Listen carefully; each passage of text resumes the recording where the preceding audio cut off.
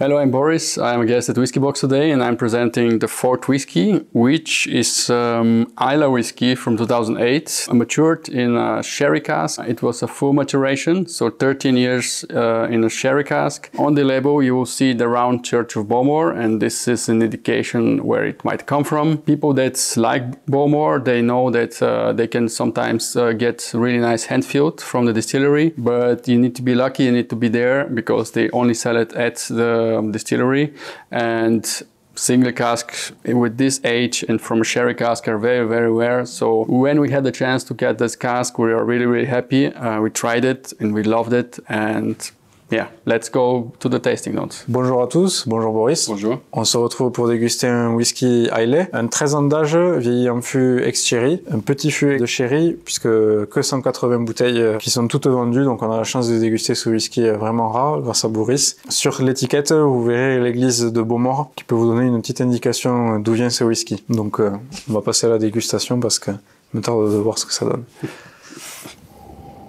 Already sherry color. Yeah, you can see the color already. It's pretty oily.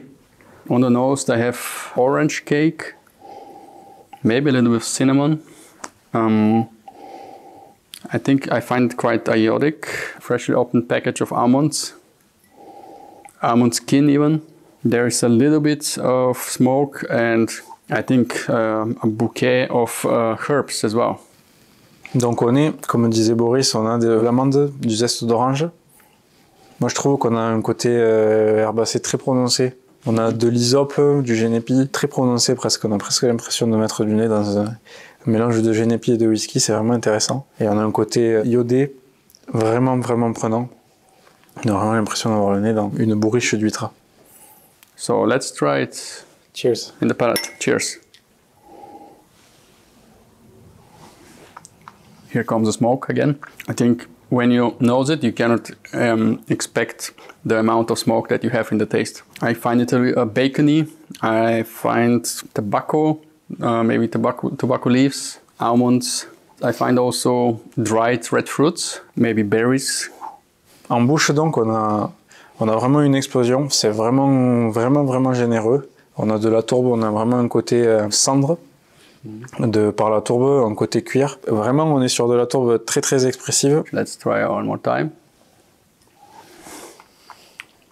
I think the finish is quite long. It's a bit peppery, but in the finish you have this typical Bowmore taste, which most people know it. The peat is ashy. You have a little bit of bitter chocolate in the end, and for me a note of bacon, leather, and tobacco. That's it. C'est vraiment un whisky que je recommande plutôt aux amateurs de tourbe parce que là on est vraiment sur une expression de tourbe assez puissante, assez épicée. On a un côté cendre, on a un côté chocolat torréfié. Enfin c'est vraiment vraiment intense. Aussi un grand degré d'alcool. Donc c'est plutôt un whisky d'amateur, très rare bien évidemment, 180 bouteilles vendues immédiatement. C'est une expression assez exceptionnelle. Bonne dégustation.